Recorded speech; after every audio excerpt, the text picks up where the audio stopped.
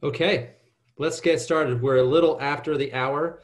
It's 10:01 Central Time, and a warm welcome from Nashville, Tennessee, home of Vanderbilt University.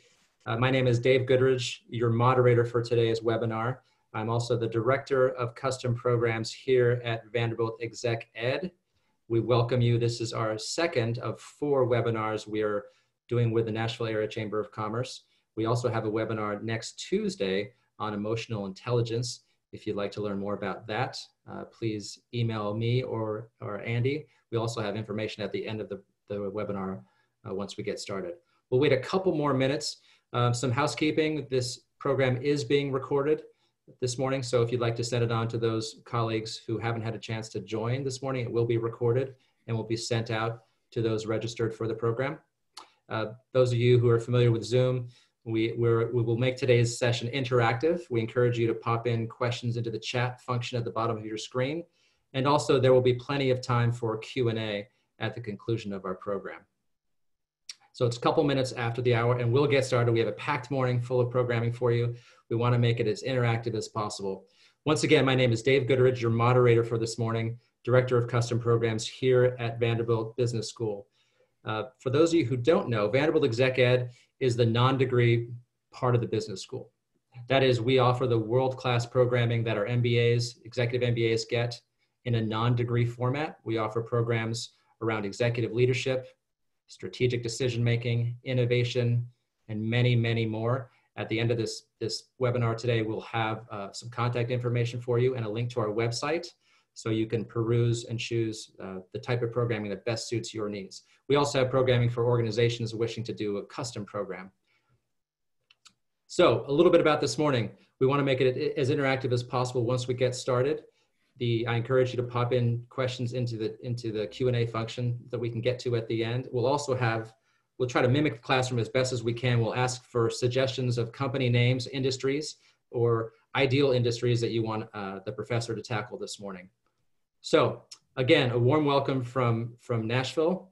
This is being recorded and we'll get started. So before we get started, I want to turn it over to Ralph Schultz. Ralph, if you want to unmute yourself, there you are. Ralph is the President and CEO of the Nashville Area Chamber of Commerce. We've partnered with the Chamber on several of these webinars to help share with those in the local business community. We have many joining outside of the Nashville area. But Ralph, thanks again for your partnership and it's all yours. Dave, thank you. We're excited about this partnership and welcome to everyone. We created this next normal webinar series to help the business community plan for the reopening and restoration of the economy. And as you all know, as of yesterday, Metro has now moved into phase 3 of Mayor Cooper's phased reopening plan. So we have just another layer of business activity that we'll now be able to undertake.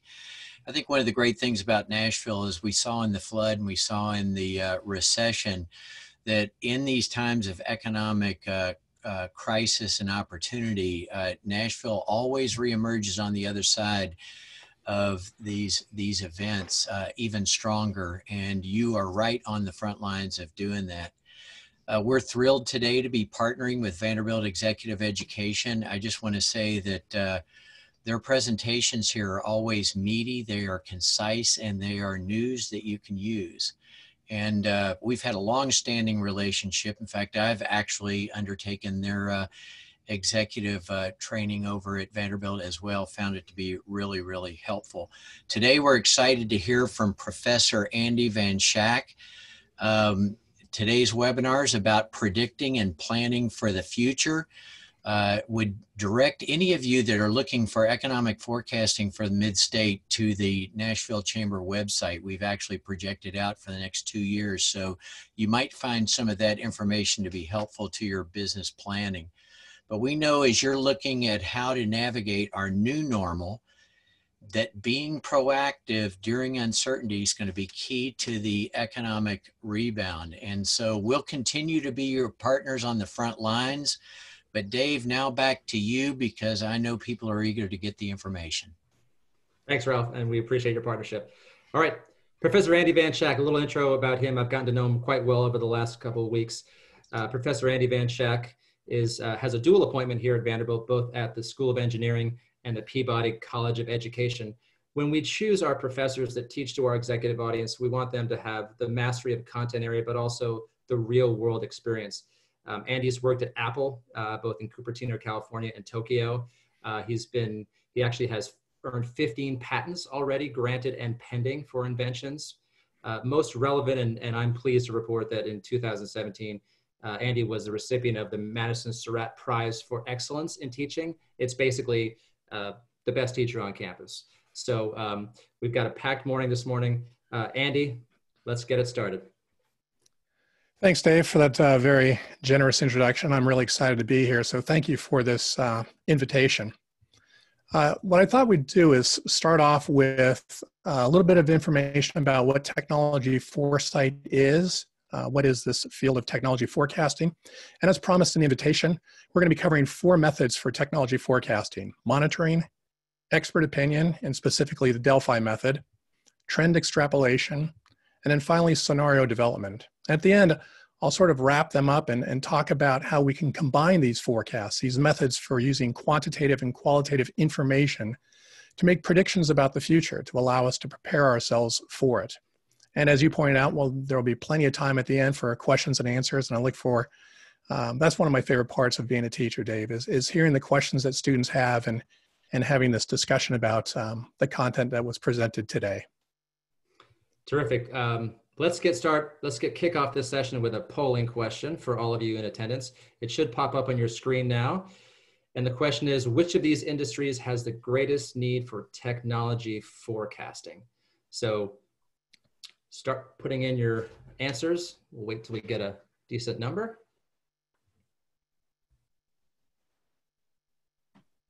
We're about 40%.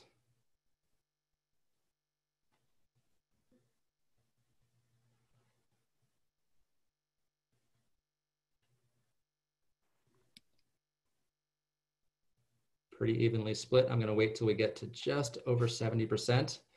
There we go. We've got 70% of you recording. I'm going to end the polling now and share the results. Can you see on your screen, Andy? Healthcare is leading. It's pretty evenly split, about 43%. Education follows 28%, and then manufacturing and transportation 14%. So, Andy, comments. What can you take from this? We're obviously in maybe biased with the healthcare response, but can you opine as to the answers to this question? I suspect, as you just said, that the majority or many of the participants on this webinar from the Nashville area, we're the healthcare capital of the country, so it doesn't surprise me that that's represented well. Manufacturing and transportation are in there. Education, of course, is very important. I think all of us are thinking about what is the future of education, especially considering what's happening with COVID. That's on all of our minds. I think no matter what we put up there, Dave, whether it was finance or it could have been high tech or it could be agriculture, one of the interesting points, and this is what I get from teaching this graduate level course with people who have such varied interests, is there's an application to forecasting for any industry that you could name. So good stuff. I'd like to start this presentation with the end, at least the end of the courses that I teach at Vanderbilt. The final exam question, and the final exam question is this: what technology do you think will change the world as much in the next 25 years as computers and the internet have over the last 25? And I'm hoping students on the final exam will actually have some really great answers that I can learn from. And what I'm asking them to do, and I'm asking you to do, is to think back to 1995, right? So this image on the very left, we see this guy who's obviously into technology. He's got a video camera, a boombox. He's got a VHS recorder, a Walkman. These are all the kinds of technologies that we had 25 years ago. All of those now are wrapped up and they're in our pockets or our purses or our bags in the form of a cell phone, which does more than just allow you to call people. It allows you to play games, to navigate, to search for information on the internet. And that's pretty remarkable. I think it's tough for all of us to live without that. But project yourself into the year 2045. 25 years from now, what technology will change the world as much as computers and the internet have over the last 25? That's what I enjoy thinking about. Now, it could be robots. And in this particular image, we have the two-legged and four-legged variety. And it's remarkable the advancements in robotic technology. with battery density, onboard computing and sensing systems. Pretty amazing stuff. If you put robots into vehicles, you have autonomous vehicles. And I think we've seen what Tesla has done, but just about every manufacturer has some form of an autonomous vehicle. And those vehicles will also be flying. Uber has a relationship with Hyundai, and they'll be developing electric vertical and takeoff and landing aircraft that will have a lot of these autonomous systems aboard. Obviously, virtual and augmented reality systems are pretty amazing. And more than just immersing yourself in the environment, we can map that environment onto your glasses. So you can combine computer-generated and real images. Synthetic biology used to be my answer to the question, the idea that we can take DNA and slice and dice it and recombine it to create new types of fuel and foods and pharmaceuticals, even life extension, genetic trait selection. Reusable rockets are pretty exciting. The idea of being able to launch products into orbit much more cheaply than we ever could before. Blockchain, which many of you may have heard about, especially as it relates to Bitcoin, but this idea that we don't need to have trusted intermediaries anymore with some form of a centralized ledger. We can actually have individuals communicate with each other in a very secure fashion for all forms of commerce. Artificial intelligence is pretty exciting, the idea that our computers can perceive the environment. They can comprehend what is being said to them because they can tap into their knowledge database, and then they can take action, learning from the environment and acting on it. And current forms of artificial intelligence are things like Amazon's Alexa. We've got the Echo Dot here. We also have Siri on your iPhone, but IBM Watson is probably the most sophisticated commercial AI system that's available today. And they're just going to get more and more sophisticated as we move forward. So Dave, let's ask this question. What technology do you think will change the world as much in the next 25 years as computers and the internet have over the last 25? So if you would, please type your answer into the chat feature. Terrific. We've got AI, obvious, another one, AI. CRISPR, C-R-I-S-P-R, battery technology, visual recognition tech, AI, bioelectronics, more AI, robotics, electrical vehicles, blockchain, immortality. Thank you, Jose. Quantum computing, Michael, blockchain, biopharma from Todd. Thank you. Synthetic bio. So we're seeing synthetic bio, AI, quantum computing. Right. Keep them coming. Andy, yeah, and those are the kind of answers I expect. I think artificial intelligence is pretty exciting. This idea that our computers can be as smart as us, perhaps within our own lifetime, and that technology will allow us to create all of these others that you're mentioning. Synthetic biology, genetic engineering, CRISPR is the foundational technology that allows for that slicing and dicing of DNA. I love that somebody mentioned battery technology, power density for electric aircraft. Batteries are pretty important because they power all these electronic devices. Some people may have mentioned Internet of Things, the idea that we can put microprocessors into everything around us to help create a more advanced civilization of sorts. Anything else you want to mention, Dave? That's asteroid mining and Hyperloop. Thank you, Roman, for that one. Yeah, asteroid mining may produce our first trillionaire if they can actually lasso one of these asteroids full of rare earth minerals. That won't be so rare if they can get it into orbit and bring it down.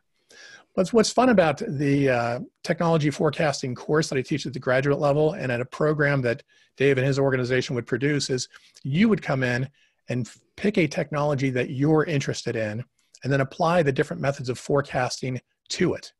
And so it's not like the homework assignments or the activities within the class are about technologies I'm interested in. You could do it related to something that you have a personal interest in or a professional interest. So these are the 4 methods for forecasting we're going to talk about today: monitoring, expert opinion, the Delphi method, trend extrapolation, and scenarios development. And as I pause here real quick, I want everyone, we got great usage of the chat function. We're going to treat this like a classroom, as if Andy were calling on you. So if you would please type into chat your company name, if you're not comfortable with the name, an industry, perhaps it best represents your company, or just an industry that you want Andy to talk about. As we go through these 4 methods, monitoring, expert opinion, and trend extrapolation, scenario development, I'll pick on one of those and we'll actually tackle in real time. So in chat, again, pop in your company name, We've got some ones coming in, so we got plenty. Keep them coming throughout, and I'll call on a couple of these as we get started. So let's get started with the first one, Andy, monitoring. Yeah, sure. One of my favorite quotes is by William Gibson. He's a science fiction author who sort of is a pioneer of the cyberpunk genre. He wrote, "The future is already here. It's just not very evenly distributed." And that's really the foundational idea behind monitoring, the idea that any type of technology that will exist in the future exists in some form today. We just need to find it in its very nascent stages. The stages of technological development start off with scientific findings. Somebody finds some new material or some principle of physics or some new chemical property of a material. And based on that scientific finding, they start to monkey around with it in the laboratory. They see what it can do. They see how it can be controlled, ultimately to solve some problem. And they develop solutions to problems in the form of products or devices or, again, materials. And they develop some sort of a prototype. Oftentimes, if this research is done in a university setting, they work with their tech transfer office and find some sort of a commercialization partner. And they bring that product out to the market, sometimes with a beta test, and then ultimately it receives wider adoption.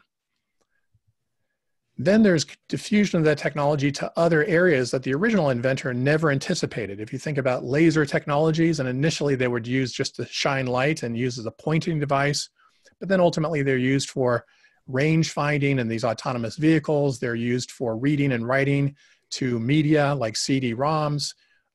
They're also used in surgery. So we see technologies diffuse into other areas. And then ultimately, researchers and other historians examine the social and economic impact of those technologies. So science leads to products and through engineering and then ultimately to commercialization and business activities. And these stages of technological development start with basic science and move all the way through everyday life. The principle behind monitoring is recognizing that at each stage of technological development, there are channels of distribution of information associated with them. So as we move from basic science to everyday life, we can look for information about technologies, sometimes with funding agencies, the National Science Foundation, the Department of Defense, National Institutes of Health, Department of Education. Many types of governmental organizations fund scientific research.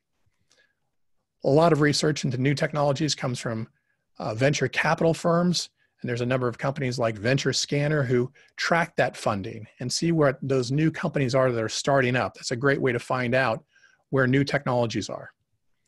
R&D labs all around the country, all around the world, like at Vanderbilt University, tens of thousands of groups of people just like this who are conducting research. And they want to make those research findings known to the public. Those researchers could also be in commercial organizations, whether it be telecom, finance, entertainment, computing technology, aviation, health. Every organization that's large has an R&D function. And many of those R&D organizations publish their findings early. Sometimes they have conferences. Tesla had an autonomy day last year. Their battery day is coming up, Dave, on September 15th, I think, with their earnings call. And that's going to be very exciting. Somebody had mentioned battery technology. I think they're going to have some very exciting things to say. I'll be tuning into that one. There are a variety of competitions. I don't know if you've heard of the X Prize, but DARPA, NASA, and other governmental organizations have competitions to incentivize research groups, whether they be private or public or just individuals, to try to solve really interesting problems. New things happen as a result of that. A lot of academic research appears in journals, and there are tens of thousands of journals. For anything you're interested in, I guarantee there is some academic journal that publishes it. The best way to get access to this, if you're not in academia, is through Google Scholar. So just Google Scholar. And when you type in a search term, you'll get immediately to some really good, high quality results. And then patent database. I don't know if you know this, but when you file a patent, that patent is published within 18 months in the United States.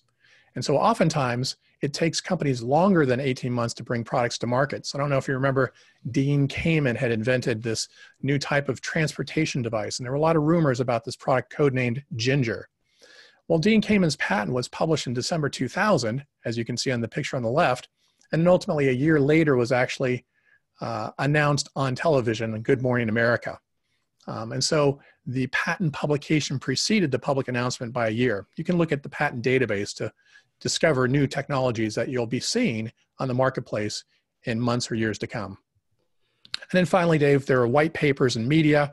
I like MIT's Technology Review, but there's many others, IEEE Spectrum, and then even more type consumer publications like Wired have really interesting information about technologies. But all of those things that you read about in this type of media appeared in these other sources months and many years before they appeared in this form of press. Thank you, Andy, for that section on the first forecasting methods and monitoring. So I've had a ton. Thank you so much for your input here. We've got a lot to choose from. I won't be able to get to all of them. We only have 4. I saw a bunch in the finance and banking area. I know it's a toughie because of what I see on the screen is a lot of sort of tangible techie stuff. But can we look at finance and banking as in the monitoring forecasting method? Yeah, so just talking about that, a lot of the innovations in finance, the one that you had picked up on earlier, like blockchain or Bitcoin, are going to have tremendous impacts on finance. Anything that has to do with telecommunication. I had mentioned the idea about reusable rockets and SpaceX being able to send satellites up into orbit much less expensively than with current technologies. Elon Musk, one of his companies, is creating a new technology called Starlink. Starlink will send tens of thousands of satellites into orbit, reducing latency between two parts of the globe. And if you're into trading and you want to take advantage of arbitrage and the differences, low latency is a really important thing. But many of these mobile technologies, I think, will have impact on finance. And I think you can read about new technologies as they affect finance through any of these types of media. Terrific. I'm going to tee up as we go into the next stage, which I believe is Delphi method. Sure. I'm going to give you another example, which is hospitality. So all right. That's an industry near and dear to Nashville. Let's look at hospitality as we look at the second method. Sure. And I think that one's perfect, Dave. Thank you. The second method of technology forecasting is called the Delphi method. And here's a quote from James Surowiecki, who wrote a book that you may be familiar with called The Wisdom of Crowds. He wrote, paradoxically, the best way for a group to be smart is for each person in it to think and act as independently as possible. And it is paradoxical, but I'll explain why that is. The problem is, there is a problem with expert opinion. There's a great book by Dan Ariely called Predictably Irrational, and I use it as for one of my courses on judgment and analytical reasoning. This idea that we as human beings have forms of cognitive illusions, ways that we don't understand or can't process information from the environment correctly. So the problem with expert opinion is who's an expert, right? Just because you have a PhD after your name or CPA or just because you've done something for a long period of time doesn't make you necessarily the best source of information. Experts can be wrong and oftentimes are wrong in their predictions or their understanding of the world. Experts can and often do disagree with each other. And so many of us consumers or just people in the public are kind of confused. One expert says one thing, another says something else. Who can I believe? Experts are subject to biases because they're human beings. They're subject to the same cognitive illusions that you and I are. Just because they're an expert doesn't mean they can't be confused. And finally, groups of experts have even more biases, this idea of groupthink, and one person in the group leading others towards their idea of thinking. So what's needed is a way of gathering the collective knowledge of experts without some of the downsides associated with focus groups. And so back in 1951, the United States government, in a program called Project Delphi, developed a way to do this. And here's a quote from their first report. The Delphi method was devised in order to obtain the most reliable opinion consensus of a group of experts by subjecting them to a series of questionnaires in depth, interspersed with controlled opinion feedback. And that's certainly a mouthful. And I'll explain what that actually means by going through the steps in just a moment. In this particular report from 1951 that was later declassified in 1962, the experts were asked to take the viewpoint of a Soviet strategic planner. They were asked, how many atomic bombs would be required to reduce the munitions output of the United States to 25% of what it would have been, right? So this is just after World War II was complete, nuclear weapons were new, and nobody had any idea how many nuclear weapons the Soviet Union had. So in this first round, if you see down here in the bottom left-hand corner of this graph, In the first round, the range of opinions were as many as 5,000 to as few as 50. But you'll notice through multiple rounds, and that's one of the characteristics of Delphi, there was this convergence from about 100 to 1 down to 2 to 1. The experts were able to narrow down their estimates to one that represented the best consensus of that group. And so here's how the Delphi 4-round process works. And Dave, you asked me to talk about hospitality.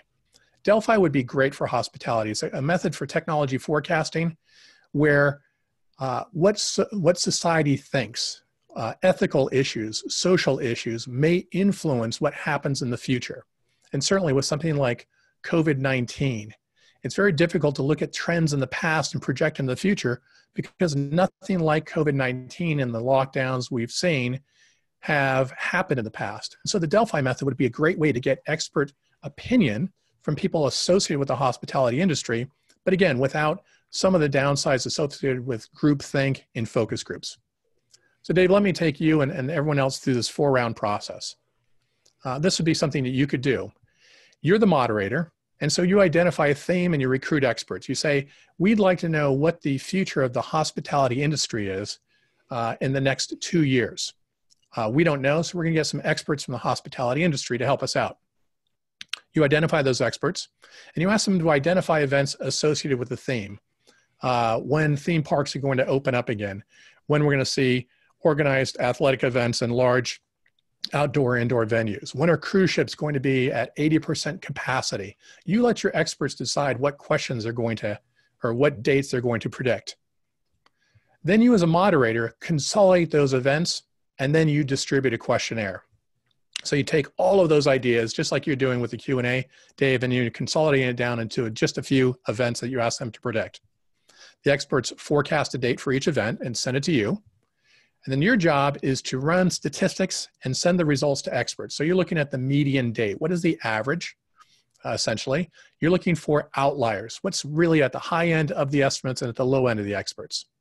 You send that data back out to the experts, and they can update their estimates. Now, if they're an outlier, they have to explain why they're an outlier.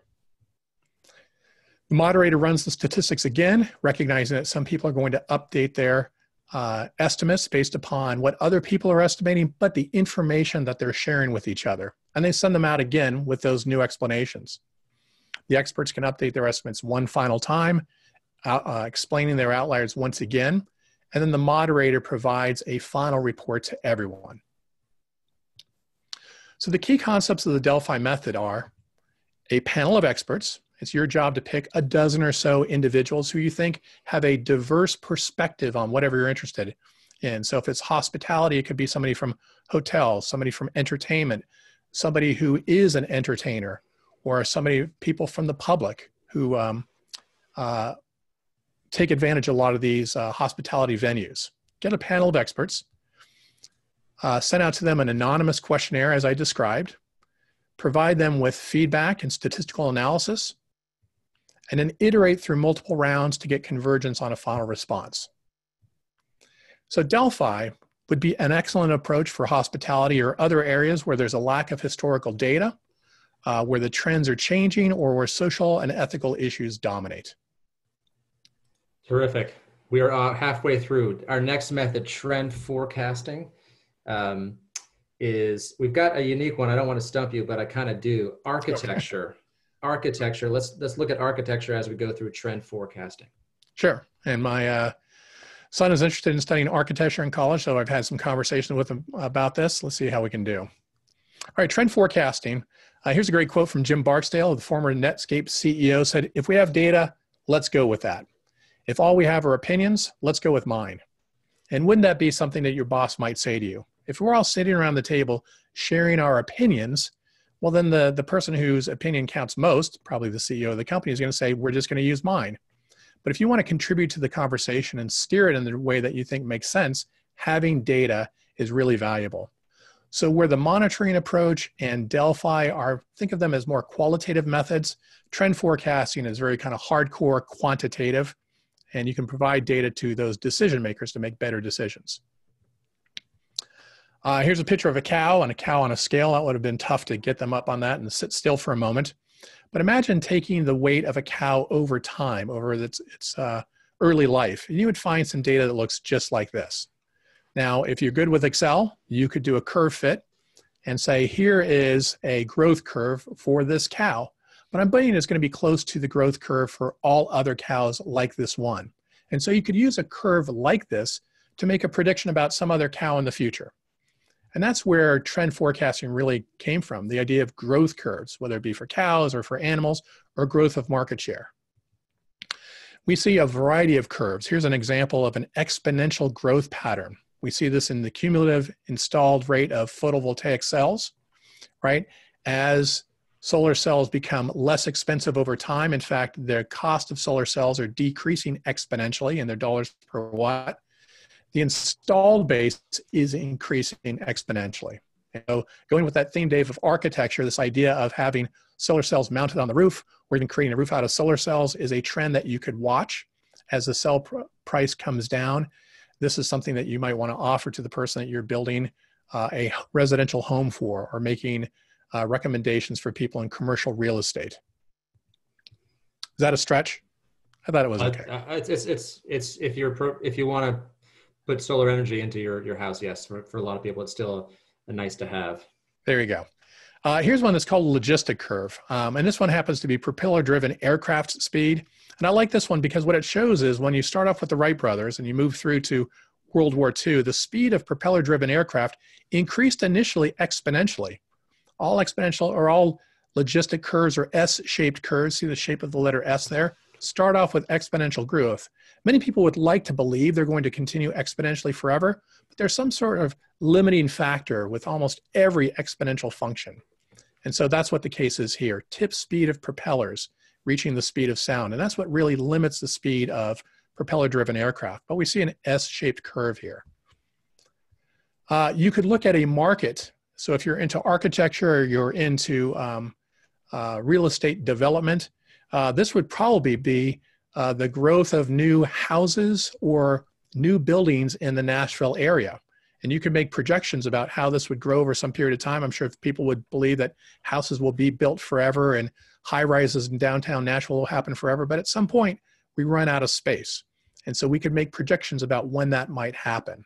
So with respect to cost of any good, installed base of something like houses or buildings in a particular region, retail space available in Nashville will follow a logistic function. Also substitution curves. Here's an S curve for cars. So around 1900 cars were invented, and over the 10s and the 20s and the 30s, more and more people drove cars. But as they did, they quit using horses for primary means of transportation. And so a lot of times when you think about logistic function or S-shaped curves, as one grows, another declines.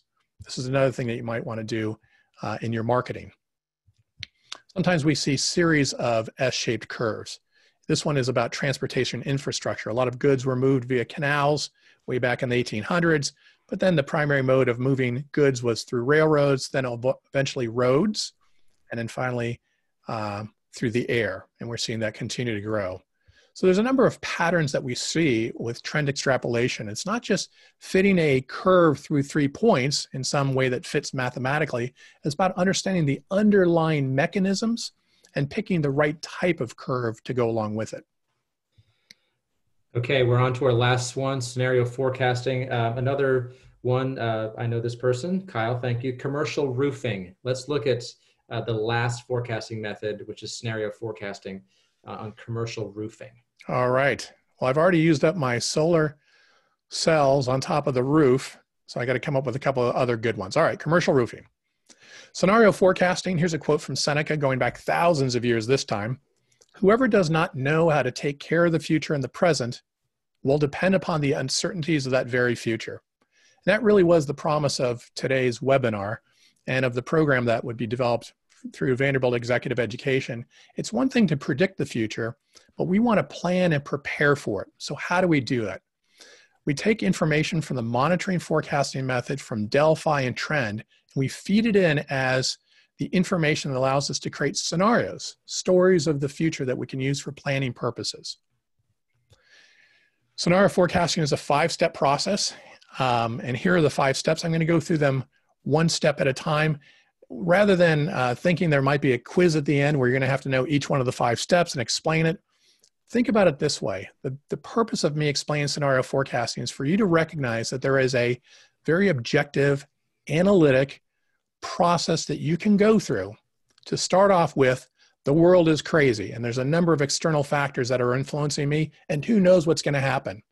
And then move through this 5-step process, one step at a time, in a very methodical fashion, to come out with a plan for the future, specific, actionable recommendations you can take based upon these possible futures. So as you listen to me describe the 5 steps, just think of it as something that I could go through in a workshop, something that somebody could take me through with respect to things I'm interested in, like commercial roofing, or the hospitality industry, or transportation, or healthcare, moving from who knows what the future is going to be like to I've got a plan for the future. The first step is factor analysis, recognizing that there are external factors that influence our organization. The mnemonic I use in my class is STEEPLE, that represents social, technological, economic, ecological, political, legal, and ethical factors. And what we do is we look at each one of those and say, how much will that influence our organization 5 or 10 years into the future? And we rate them on a scale of 0 to 10, where 0 is low and 10 is very, very high in terms of their impact. So if I was thinking about roofing, what social factors might influence roofing? Well, if it comes to things like green energy, having better insulation, solar power, there would be some social factors that might cause people to be willing to purchase more expensive roofs if there was some sort of a payoff for the environment down the road.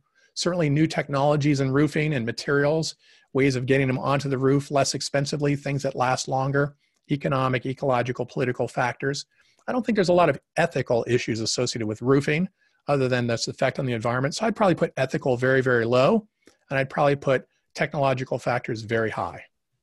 The next thing we look at is uncertainty. How uncertain is this future going to be with respect to each one of these external factors? Again, rating it from low to very high. And then when we multiply impact by uncertainty, we see its weight on our organization. So what you see here is 6 times 8 is 48, 10 times 8 is 80. And ultimately what we're looking for are the 2 factors that are going to have the greatest weight. In this particular case, which was for influencing autonomous vehicles, it could have been technological and legal issues. So technological and legal. We take those 2 factors into the next step and create 4 possible futures. So if we've got factor 1, which is technological, and factor 2, which is legal, we pick low and high forms of that factor. So technological, it might be with respect to autonomous vehicles.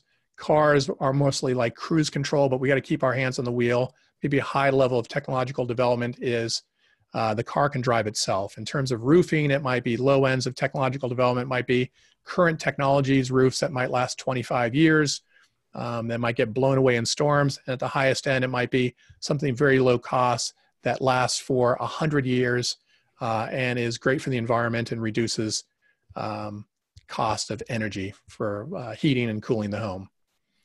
With respect to any other factor, it could be legal issues, it's illegal or it's very legal.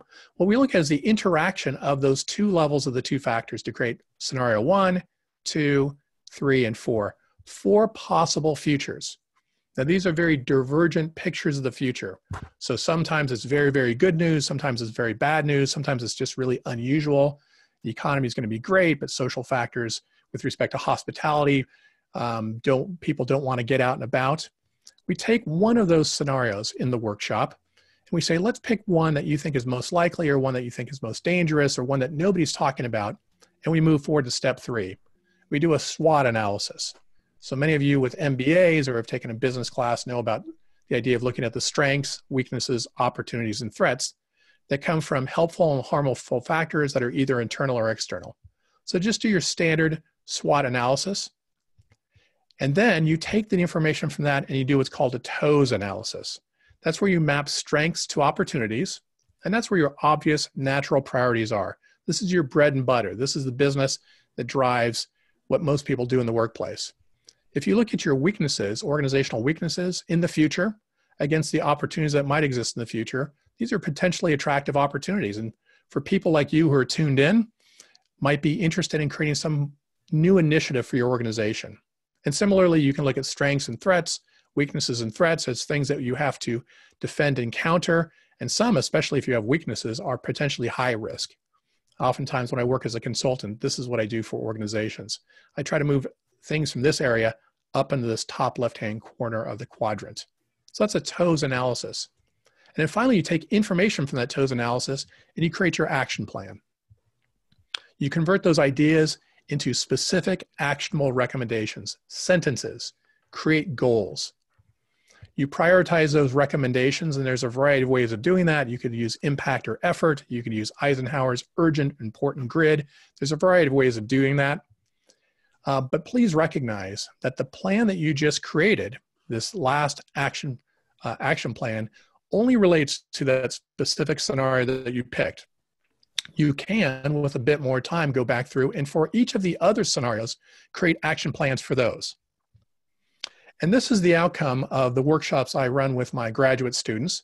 They can, with a blank piece of paper and a pen or a pencil, with 60 minutes on the clock, start with their environmental analysis, that, looking at those external factors, producing some scenarios, justifying the selection of one, moving over to create a SWOT analysis, a TOES analysis, what we sometimes call a strategy matrix, and then finish up over here with specific actionable recommendations. Now, if you want extra credit or this is something that you'd like to turn in, you can turn it into a report that looks like this. And this would really be the outcome of a program of the type that Dave and his group put together. You come in with ideas about your industry, about technologies or things that you're interested in, and we walk through these different forms of technology forecasting, in this particular case, scenario forecasting, and you walk out with a specific plan that you can use for a possible future. Now, what I've talked about are different forms of forecasting, and I'd like to wrap it up by saying, how do you combine these forecasts? Well, each of the methods that I've just described, monitoring, Delphi, trend, and scenarios, takes different forms of information, qualitative and quantitative, which gives us a better, well-rounded view of the future. When they all produce the same types of conclusions, this means the report you have and the recommendations associated with them are going to have greater credibility and confidence with the decision makers within your organization. You can actually combine the results of several different forecasts if they vary a little bit. And one way I thought would be interesting to describe to you comes from the idea of PERT planning. You may have heard of Gantt charts, PERT charts. It's really about creating a probability distribution.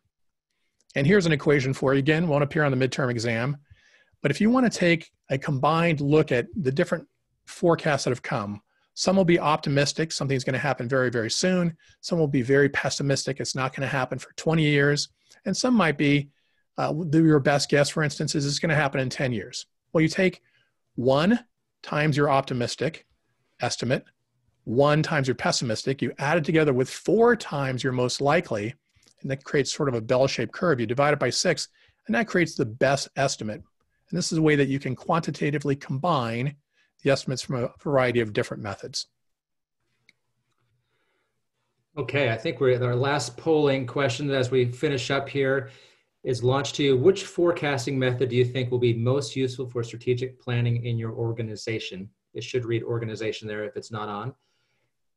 The purpose of this question is to just get an idea of your appetite for different types of forecasting methods, and will help inform how we build out a program.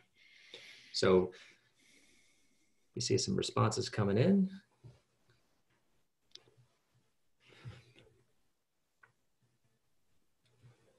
Monitoring, Delphi, also known as expert opinion, trend extrapolation, or scenario development. I'm going to be curious to see what the results are, Dave. All righty, and we'll stop it now. Be right at. You're killing me. I know. I want to build some anticipation. I want to get a number. Okay, 58%.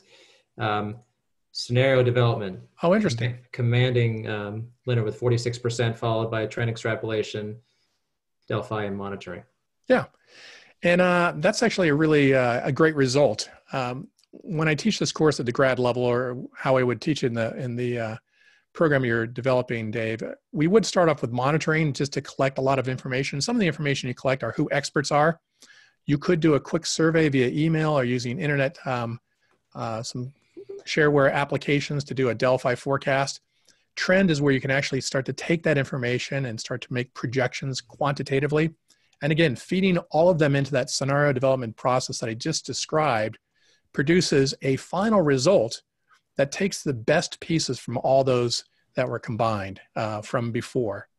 So that's actually a really, really good result. Yeah. Great. So we're on our last slide. If you want to, how would you sum it up? Best sum up today? Sure.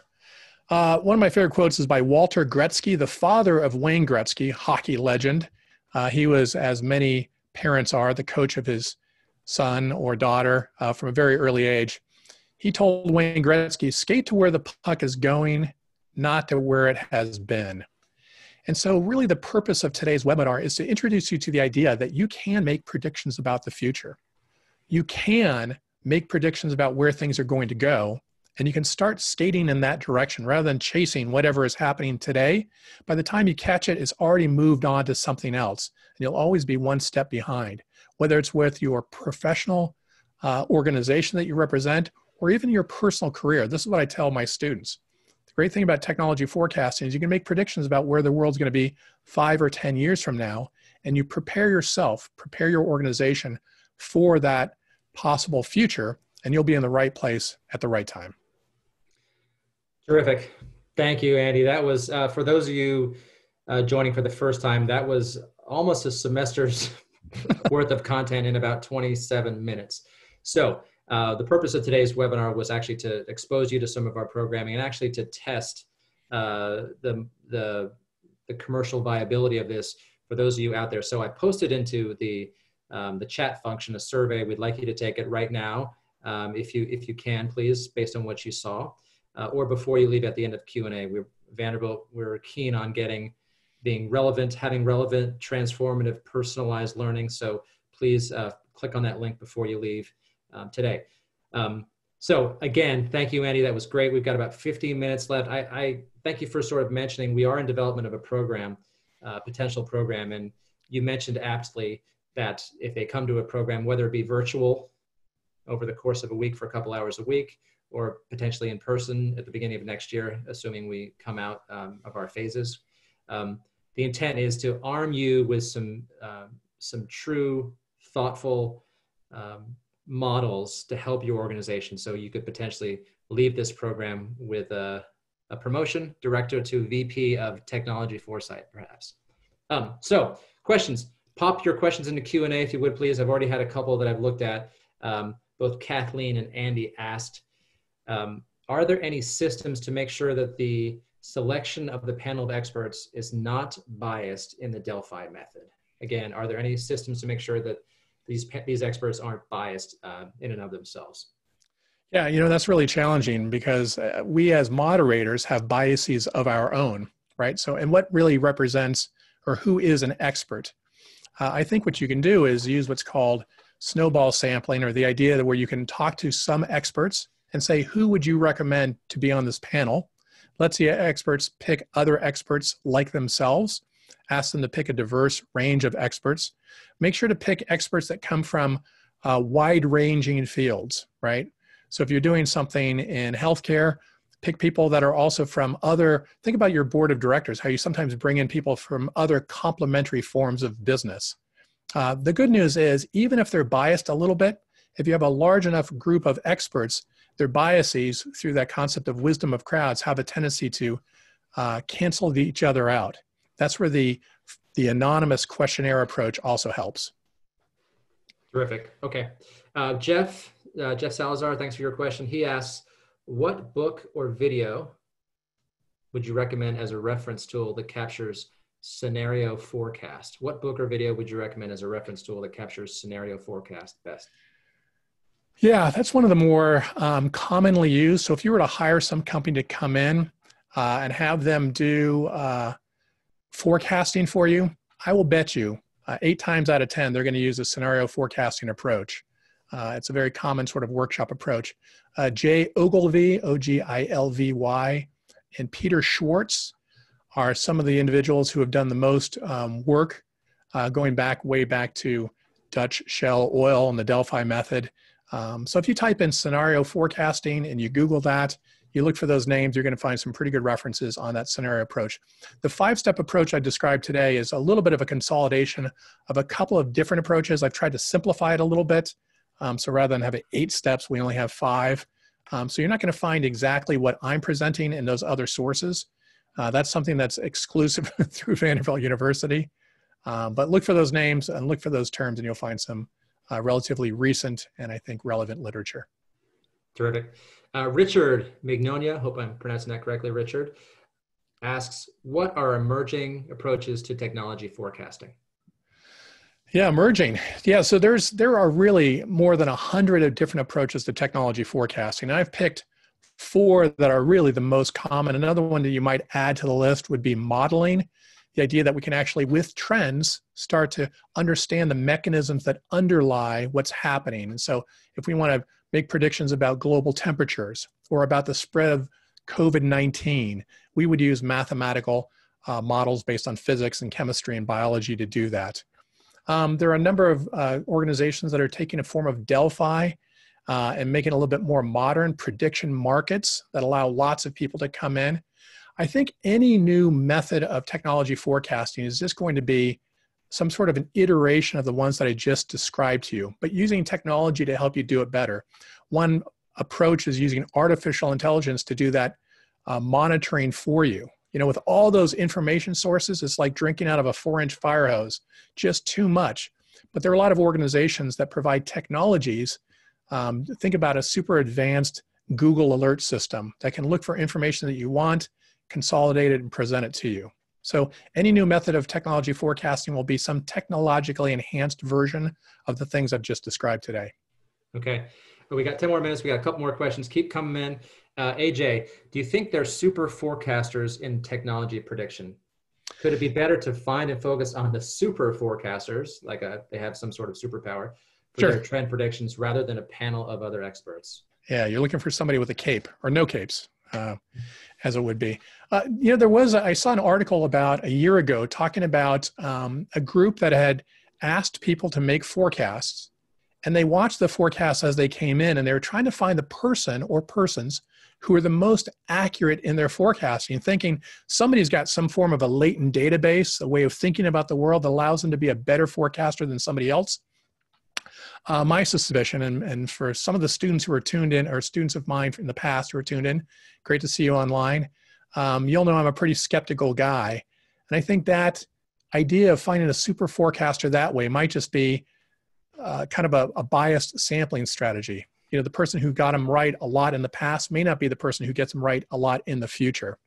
I think a super forecaster, to answer your question, AJ, is going to be the person who uses methods as I described here in a very systematic approach. They're going to be the ones that bring their constituents on board early, make sure they understand their questions, and go about the forecasting in a very methodical fashion to create transparency in the process, which allows the decision maker to have greater confidence in the results.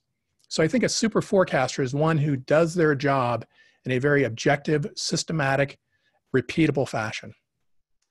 Terrific. Jose, I'll get to you in a second, but there's an ancillary question that's sort of the opposite of a super person. Can creation of advisory boards serve that purpose? Basically an assemble of a diverse mix of expert opinions. My take on that is it depends on your N, your sample size, how big that advisory board is, but that's my bias. What's again the question? Can the creation of an advisory board serve that purpose?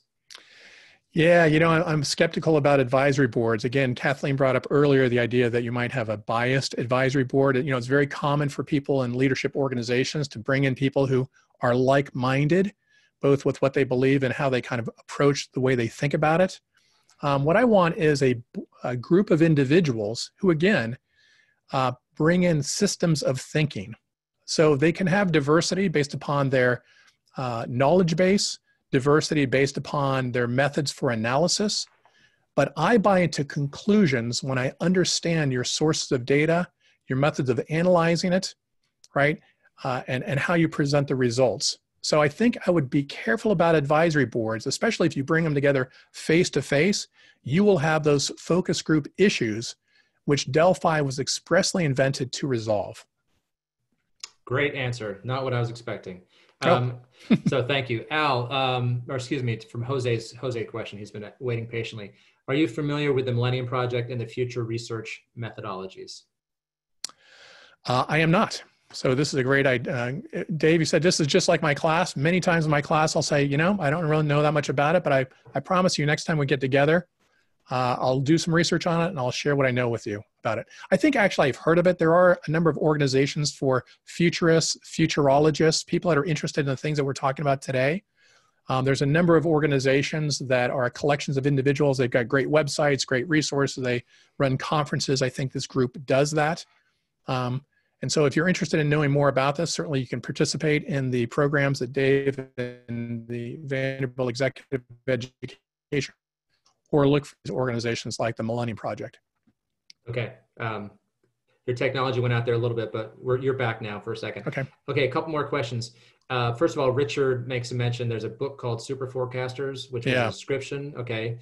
And then he also mentioned, in response to the question that was asked about advisory board, try nominal group technique as a method for dealing with advisory boards that is more practical than Delphi. So thanks for that, Richard. We're all about learning here, and we learned from the 150 or so that were on this call. Priya asks, how could you use technology forecasting to advance forecasting towards food systems or epidemic forecasts? How could you use technology forecasting to advance forecasting towards food systems or epidemic forecasts? Yeah, the future of food is really, really interesting. In fact, years ago in this course, I taught also at an undergraduate level. There's a company called Beyond Meat, and many of you have probably heard of this idea of plant-based proteins. And so we actually had a taste test in our class where I got a whole bunch of those Beyond Meat hamburgers, and we went to the Vanderbilt cafeteria and tried out some regular hamburgers, see if you could tell the difference between the two. There's a lot of work that's being done in the production of food and its distribution, not just in the United States, but around the world. And you could apply every one of these forms of technology forecasting to food production and distribution to reduce waste, create healthier diets, and prevent or reduce starvation. So great, ripe area. Any of these techniques would really work for that. Certainly with respect to epidemics or pandemics like we see now, trend forecasting is super powerful, right? But again, what is your source of data? What are your methodologies for analyzing it? What are your assumptions? And I think that's why we see a lot of these predictions about, are the numbers going to continue to rise? We see a 2-week lag between how many cases are in the hospital and how many deaths are there. And this is difficult for most people to understand. And so it's the people with the tools and the understanding of exponential growth or exponential decline, or the idea of lagging indicators. Trend forecasting would be great for epidemics and pandemics. Then looking at, just Dave, if I can add one more thing, trying to figure out how the public responds to what's happening. That's where other techniques that are more qualitative that you might use, like monitoring what's happening in other countries, Vanderbilt monitoring other universities, or Delphi asking experts to take a look at how public perception might be shaped by what we see. So again, these complementary approaches to technology forecasting could be applied to both examples, Priya, that you asked about. Thank you, Priya, for that. Andy, if you don't mind advancing to the next slide, we're coming up on our last minute here. Any of those who joined today have any questions about our programming? There's our website there with contact information. Kate would likely be running will be running the short program we talked about today. If your company is interested in custom programs or on any of this, contact me. And then we've got a great resource, about 60 hours of online programming. Reach out to Paula. We've got a minute left.